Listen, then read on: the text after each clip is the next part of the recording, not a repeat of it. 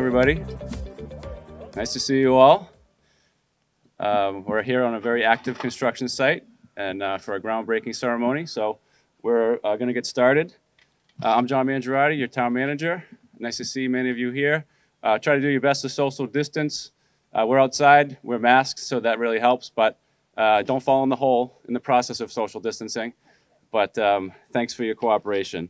We normally would invite the public and have a big ceremony, but under the circumstances, you're all special invitees, so thanks for coming. So this is the groundbreaking for the new North Acton Fire Station. We're here at 68 Harris Street. If you drove by a month ago, you would have seen an old state fishery and wildlife building, and now here we are. So the team's got started right away. Our members of our Board of Selectmen are here. John Benson, Dean Charter, David Martin, Joan Gardner, Jim Snyder Grant. We have our state delegation here, Senator Eldridge, Representative Govea, Representative Sina. We have former fire chief. We have lots of fire department members. We have a great cross-section of the community all here, so thank you all for coming. I'm just going to get started. I'll be the MC, and we have some all-star guests to do most of the speaking today. But I wanted to just quickly introduce the project team. The contractor for this project is Hutter Construction. Lars and his team are here today, and they'll be on site for the next 14 months. We have KBA Architects. We have Kevin Witzel, Todd Costa, David McKinley, and others who've been helping design this project. We have PMA, who's our project manager, Brian DeFilippis, Cody Gibbs, Kevin and Steve. They're helping us keep the contractor and the architect working well together. So it's working out really well so far. And with everything we do here in Acton, we have an internal working group made up of multiple interdepartmental team members. And for this project, we have Andrea Ristine, Mark Hald, Chief Hart, Deputy Chief Vanderhoof, Teresa O'Leary, and Dean Charter. We meet weekly with the project team to go through things that are happening and make sure it's going on track. So as you can see in the picture, this is going to be a modern fire station. It'll be a big help to our community. It'll help keep our fire department staff safe.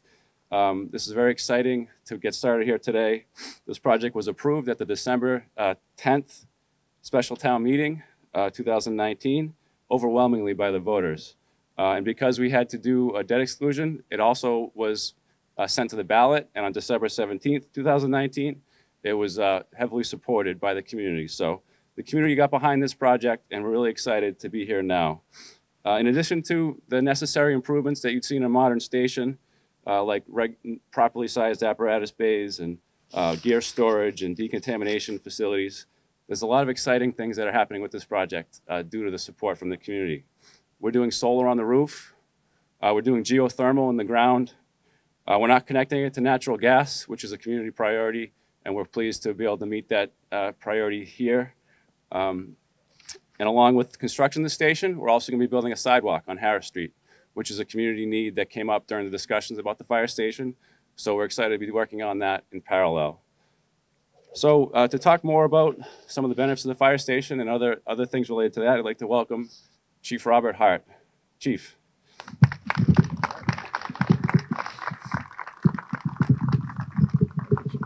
Proper sanitation. Yes. Thank you, sir. Just go as close as you can to that one. Good morning, everyone. Thank you. Thank you, John. He basically stole my speech, a modern fire station and all of its equipment, decontamination.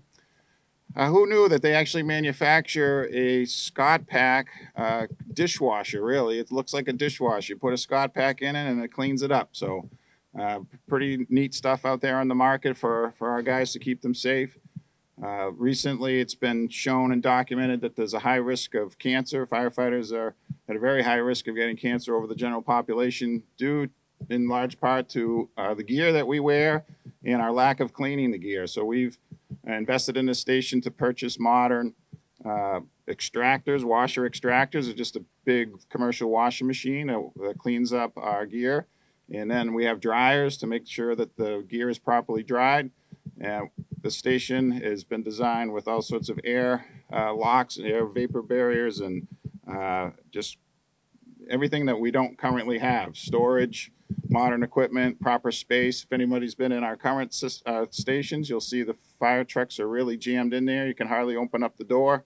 So this place will be much easier to work in, operate in, keep our guys safe. It also has some built-in training, like a manhole and a bailout window, all the stuff that the guys trained on this building before it was torn down. So we can do that right in-house. So we're very excited for a new modern station. We really appreciate everyone involved. And this goes back for years. I believe Selectman Charter will have some words on the history, but I'd like to special shout out to Bob Craig, retired chief. He put in many hours. And we can't forget his deputy, Judy Craig, his wife. She put in many hours as well. So it's really a community effort. John really drove the effort to get this the community behind this. So we thank John Mangiarati, our town manager, and his vision, and the Board of Selectmen. So thank you, everybody. And we're very excited to have this new station built. So appreciate your support.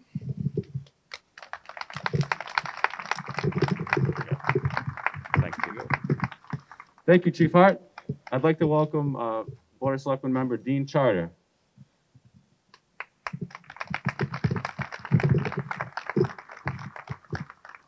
Just try to stay close to the podium so that one gets you.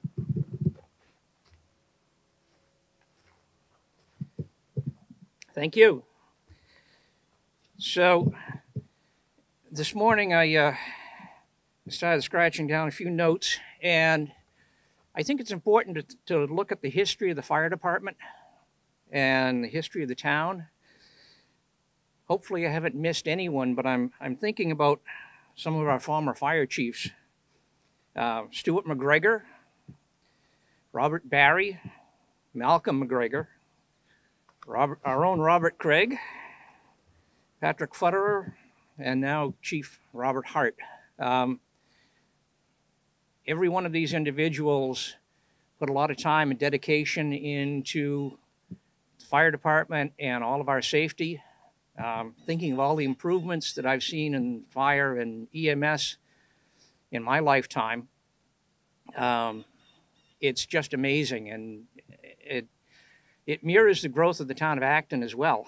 You know, we started out with just the 3 little village fire stations, which when I was growing up was strictly volunteer department. Now it's moved to professional. The growth of the town has just marched onward and really necessitated this new station. Getting the station built was one of the main planks of my platform when I ran for selectman. Mostly out of frustration from all the years I was working for the town and so many stops and starts we had to put a new station somewhere in North Acton. I'm really glad that we're finally seeing it done. Need to recognize the support of the community that this wouldn't have happened. People put in a huge amount of time, not only town employees and fire department employees, but just the general public and the citizens. I see Sahana Prohit here. She was a tremendous help to us and gave us great intro into the Canterbury Hill neighborhood. And people started to realize how poorly served they were in this part of the town. Mike Gowing has also been a great deal of help in the North Acton community. So it was really a community effort. I think the other important thing is the history of the Board of Selectmen over the years to support this. Joan Gardner certainly was in on the beginning of this back in the 70s. I think she's going to speak in a moment. And then many of the other people that I worked with, DeRay Hunter, who's passed on, and the number of times and meetings that we've had, and it's just so great to actually see dirt getting moved. So thank you very much.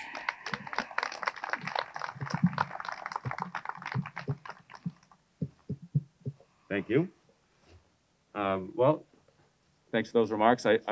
Joan Gardner has asked to make a special appearance and a few words as well. One of our board members, Joan Gardner. If you could come closer to this mic. Okay. Thank you. I'm glad to see everyone here this morning. I remember the town meeting when we went from call to permanent, and Bill Sawyer stood up at town meeting and said 4 men left the station on the fire engine and stopped on the way to pick up a 5th, and everybody laughed, and he didn't understand why. And my first experience with the fire department was in West Acton. We used to vote in the fire station, and it was for the sales tax, and there was a great long line like there has been this week. And they wrapped us around the fire engine and shut the door. I wasn't sure we'd be able to get out. But I was on the Board of Selectmen when we bought the land down here and recognized the growth along 2A. So I'm very pleased to be here today and celebrate this groundbreaking with everyone.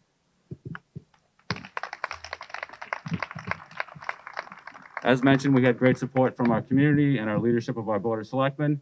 And as always, we have a lot of great support from our friends with our state delegation. So I'd like to welcome Senator Eldridge, who's here today joining us. Good morning, Senator.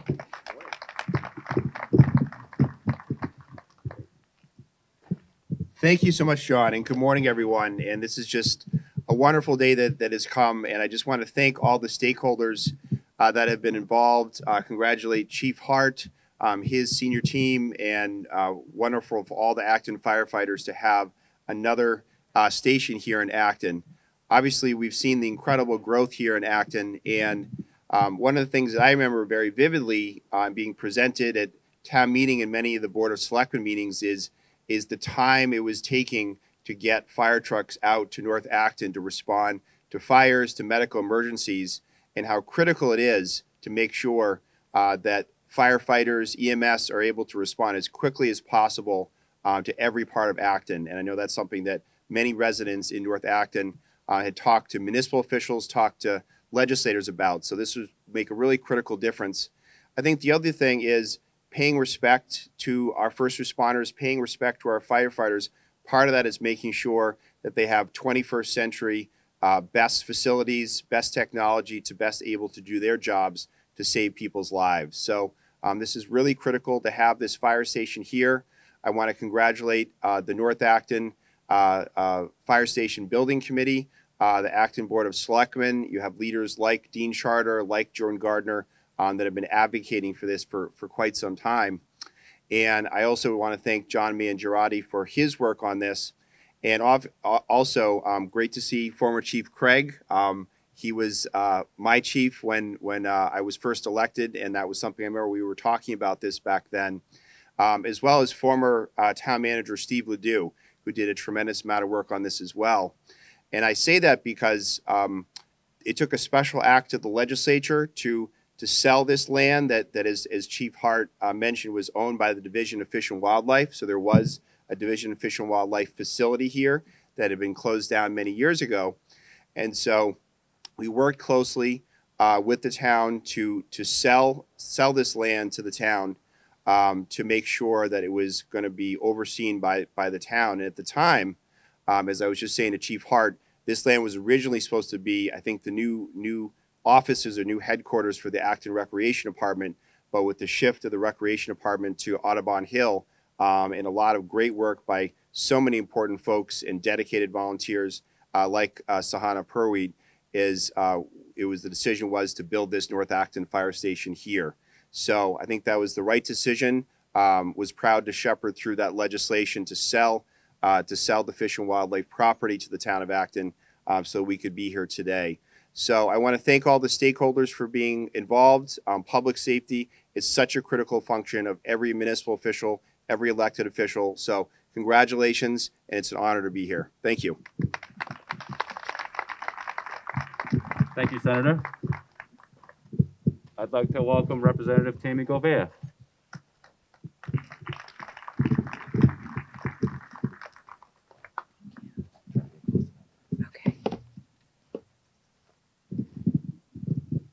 So try not to make noise with this one. Good morning, everybody. Thank you for being here. I'm really proud and honored to be part of this groundbreaking this morning. I am, up until about a month ago, a resident of North Acton. I used to live in the village of Nagog Woods. And so I understand as a past resident what it means to have improved response time for all of the residents who live up and down Route 2A and in the neighborhoods that tuck back behind the route, particularly when you think about the number of people who live in multi-unit housing. And what I see across the state, quite honestly, is that sometimes there's a move among community members to close fire stations, given all of the advances that we have in technology with carbon monoxide monitors and other monitors in our homes, and just the improvements that we've made to buildings and building safety. And so I'm really incredibly proud of our residents and of all the work that went into coming to this day where we see dirt and a building removed so that we can move forward in the next 14 months to have a state-of-the-art fire station right here in the north side of our town. And I want to thank Chief Hart and Chief Craig for all the work that you did, all the work that the working group, the community meetings that I heard about that Sahana and John Benson, Lauren Rosenzweig Morton, and Mike Gowing were also part of. It took a lot of outreach to really help residents understand what the impact would be of having a fire station on the north side. And I can't thank all of you enough for the volunteer time that you put in to talk to our fellow residents about the importance of this station. And as Senator Eldridge pointed out, and as Chief Hart pointed out, also having a state-of-the-art fire station to protect our first responders. There's a bill that's been pending up at the State House to remove certain chemicals from the gear that our firefighters wear because of the increased risk of cancer. And there are so many fire stations across the state that don't have the appropriate cleaning equipment. So I'm really proud and excited that we will have that for our first responders here in our town. So just want to thank everybody again. I look forward to coming back for the ribbon cutting ceremony. Hopefully we'll be able to celebrate with the larger community and we'll be past the pandemic. But stay safe, everybody, and wear your masks. Thank you. Thank you, Representative. I'd like to welcome Representative Dancina.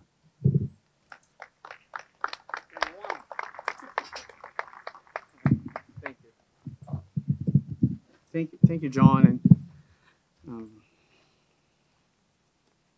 get my. So my name is Dancina, and I'm a newly elected state rep here in Acton. And I'm sure probably former Representative Benson was in the works on this project as well. But I just want to say that I live in West Acton, right next to the fire station, and I see the work that you guys do every day. And so I just want to thank the firefighters. I see some of them here today.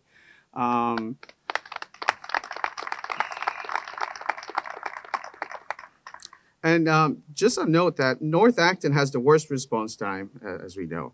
And the last fire station was built here in Acton was 1961. And in Acton, that population was about 7,000.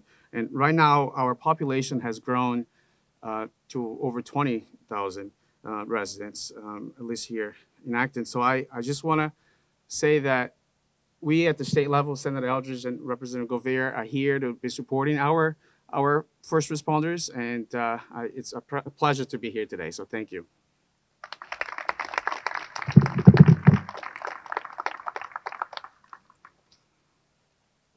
Well, thank you, Representative, and thank you to all of our speakers. So we're at a groundbreaking today, so we're shortly going to get starting with ceremonially breaking some ground. I just wanted to mention this is, this is October, and this is about a 14-month construction project, so we look forward to celebrating again in just over a year from now. There's one thing in this project that I'm really excited about, in addition to the great resource for our community and our department, in terms of historical perspective.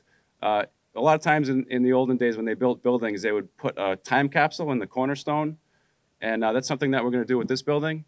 So I'm really excited to work with the community, work with the fire department, work with the Board of Selectmen on what to include on the ribbon cutting when we put this time capsule in the front corner of the building. So just a little thing, but something that I wanted to reach out to all of you and know that let us know your ideas, and we look forward to making that happen. I'm going to be calling up people to grab a shovel and socially distantly grab a section of dirt to throw ceremoniously. I just wanted to thank Lisa Tommel and Teresa O'Leary for all the work that they've done to put this ceremony together. Austin Siganowicz has done a lot too. We actually had an event on Friday too, over at NARA, so they've been doing a lot of coordinating, and it's worked out really well, so I appreciate their efforts. So let's call up people. Chair John Benson, could you please go to the table of shovels? Jim Snyder Grant, could you please go to the table of shovels? And Joan Gardner. David Martin. Dean Charter. Did I say Dean? No, Dean, come on up, Dean. Chief Hart. Chief Craig. Sohana as representing the Finance Committee. Andrea Ristine. Senator Eldridge. Representative Govea, Representative Sina, and I'm going to go over there too. So we're going to start to work on this project. We're going to do some digging right here. It'll be a fun thing, and we'll have a little photo op, and then we'll close out the ceremony. So thank you all for being here. This is really exciting for the community and for all of you, and it's nice to share this moment with all of you. So thank you.